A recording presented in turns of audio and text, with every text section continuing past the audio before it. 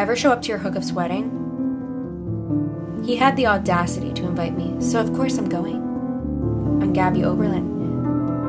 After adding 2 Xannies to my pumpkin spice latte this morning, I decided I'm gonna put an end to this wedding once and for all. There's no such thing as a spell for stopping a wedding from happening, unfortunately, but there's ways to work around it.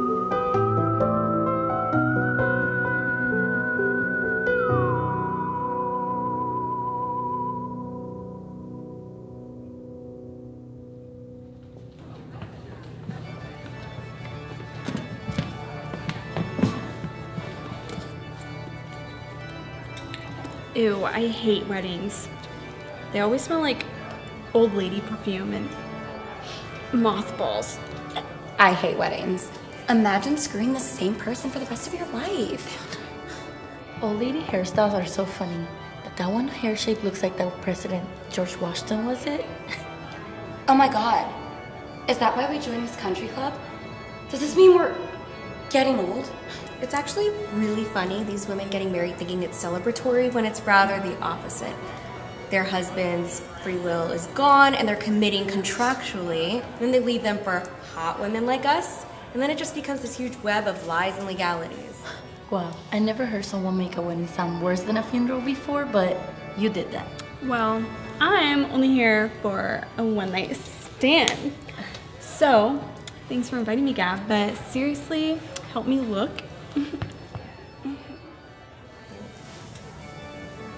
One second. Abby? Oh, am I missing something? Why are the bridesmaids all boys? Hi. Hello, I'm Ethel. Hi. All rise.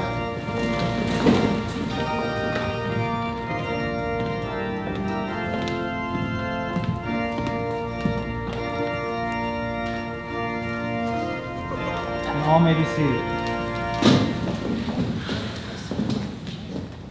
I think she's wearing granny panties on her wedding day. In the name of the Father, and of the Son, and the Holy Spirit. Amen. Amen. Let us pray. Father, you have made the bond of marriage a holy mystery, a symbol of Christ's love for his church. Hear our prayers for Vivian and Darren. Through your Son, Jesus Christ, our Lord, who lives and reigns with you and the Holy Spirit,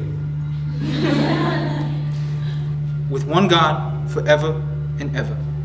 Amen. Darren and Vivian, I shall now ask if you freely undertake the obligations of marriage.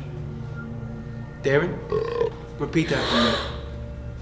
I do solemnly declare. I do solemnly declare. That I know not. That I know not. Of any lawful impediment. Of any lawful impediment. Do you want me to speed this up? Can you? It's taking a bit slow. Okay. I, Darren Lewis Lawrence. I, Darren Lewis Lawrence. Take Vivian Renee Westwood. Take. Come on, it's not a hard thing to say after 8 years. Take Vivian Renee Westwood as my lawfully wedded wife. Vivian, repeat after me. I do solemnly declare. I do solemnly declare. That I know not of any lawful impediment.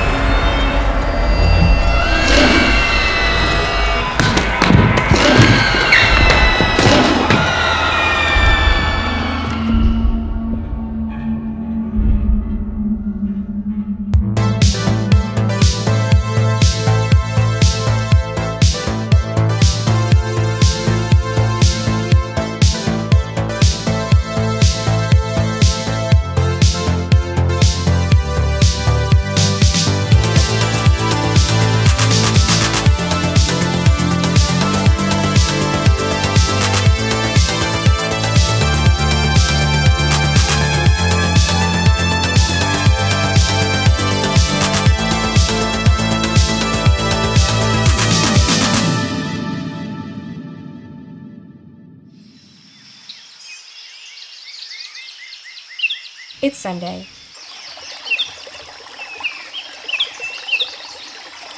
It's 9 a.m. and we've got somewhere to go at 11. It's become a weekly thing since becoming members of the Happy Hallows Country Club. I'll see you tomorrow, love. Good morning, Gabi. Good morning, sluts. Good morning, Gabi. Hi, I'm Gabi Oberlin, and this is my squad, the Regals. It's easy to fool small town's high-class society into thinking you're a class act during weekly brunch, right? Okay, bitches. Show me what you got. This is Nash. She's pretty, fucking stupid. That is a winter coat, moron. But aren't we going to brunch? Nash is literally holding up a winter coat. Hey, Gabi. I was thinking this with your tweed mini. Huge bust statement. This is chastity. Slut is too soft of a word to describe someone who has the morals of a man. With what bust, though? Maybe after the fat transfer. Next! Gabi, let's crimp your hair. This is Claire, Allie's replacement. No, Claire. There's a reason I don't try to look like you. And that's Allie. Exactly what I was looking for. You're the best, Allie. Glad to have you back.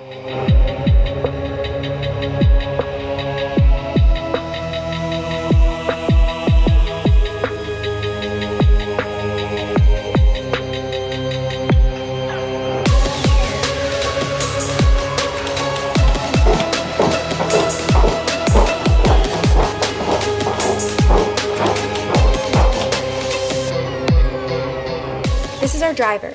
His name is Shaki. We hired him about a year ago since, we can no longer trust Uber drivers. And while most of Hollowbrook attends the local chapel for mass, us Regals spend our Sunday mornings in white gloves and pearls, spilling mimosas and secrets. OMG, he's still texting me. Well, I'm so upset because he's still not texting me back. Hard to get, Claire. It's the game every guy wants to play. You gotta stop throwing yourself at him. God, you guys are so dumb. Yeah, I thought I was the dumb one. You are the dumb one. I still love you, though. Both Allie and Claire conveniently hooked up with the bridesmen last night. 5 is a powerful number with magic anyways. The hoodoo number 5 stands for luck, power, and protection. The pentagon has 5 points, and now, so does my coven. Still trying to figure out when we're gonna tell Allie we're a coven now. We have it all. Money, mansion, magic, and youth. What could go wrong?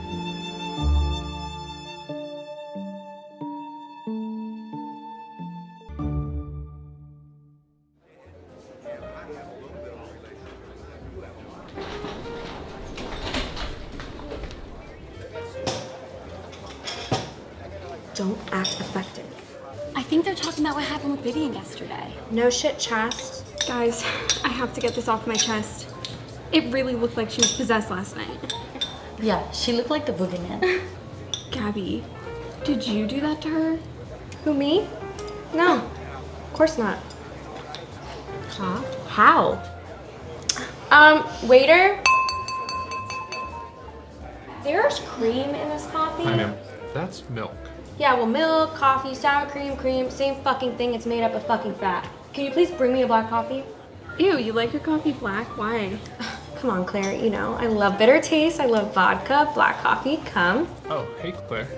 Sorry I didn't get back to your message this morning. I've been a bit occupied with serving the beneficiaries, to say the least. Talk to you later. Isn't that one of the bridesmaids, Claire? Mm-hmm. Our server's ex-boyfriend number 2. Oh, I forgot to tell you guys. Both Allie and Claire fucked the fucking bridesmaids last night. Men, Gabi, they are brides. Men.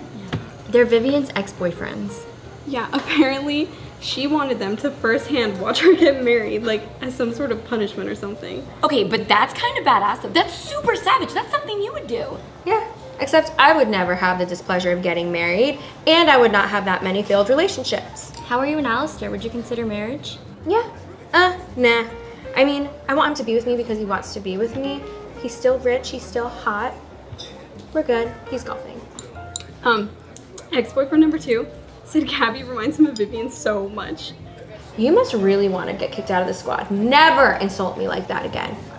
Yeah, doesn't he have a name? He introduced himself to me as ex-boyfriend number 2. Yeah, same with ex-boyfriend number 1. Apparently Vivian paid them off to change their names. I mean, she's married to the richest guy in town. She's probably getting bored with what to do with all that money. Is she even married? Did she finish getting married yesterday? I personally wouldn't have called yesterday a wedding. I would have called that hell. So scary. Black coffee for a classy soul. Thanks.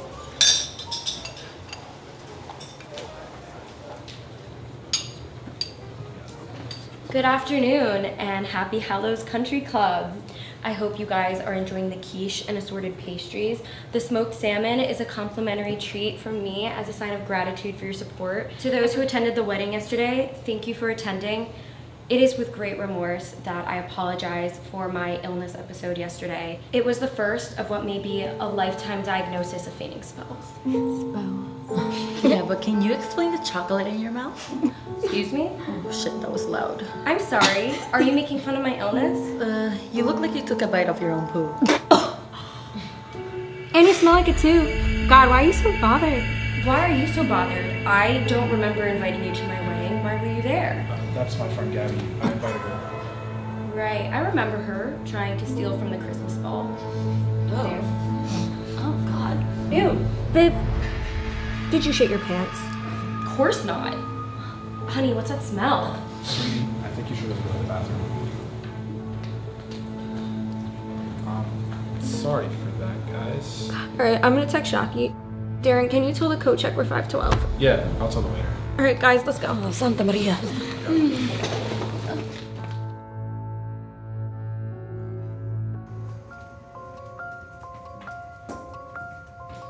Alright, Allie, I'm gonna have to brief you later, but guys, I think I'm the one doing these things to Vivian.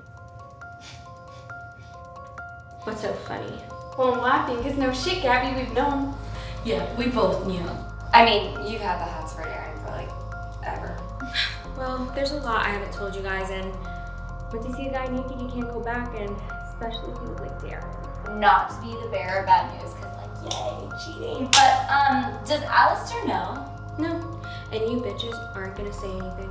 I think I'm the one that possessed Vivian on her wedding day yesterday, and I think I'm also the one that just made her smell like shit out there. Yeah, speaking of shit, why does it smell like shit in here too? We're in a bathroom, Nash.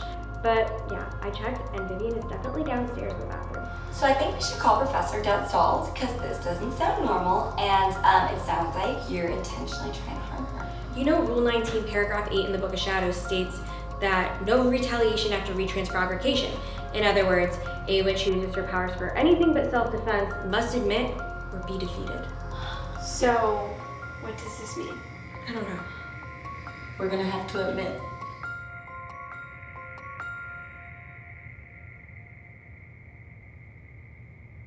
You are jealous.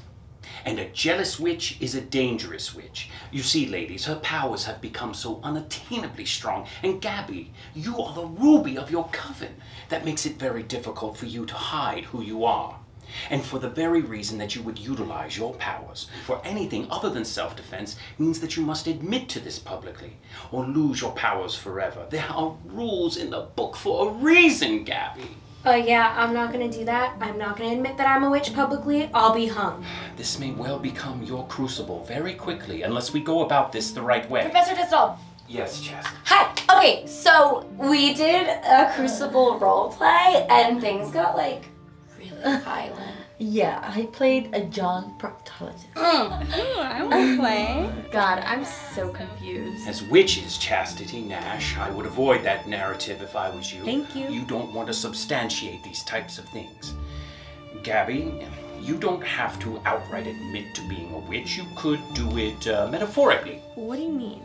A metaphoric confession could be as simple as initiating a fight with Vivian and screaming publicly, I am a witch, as if you're saying I am a bitch.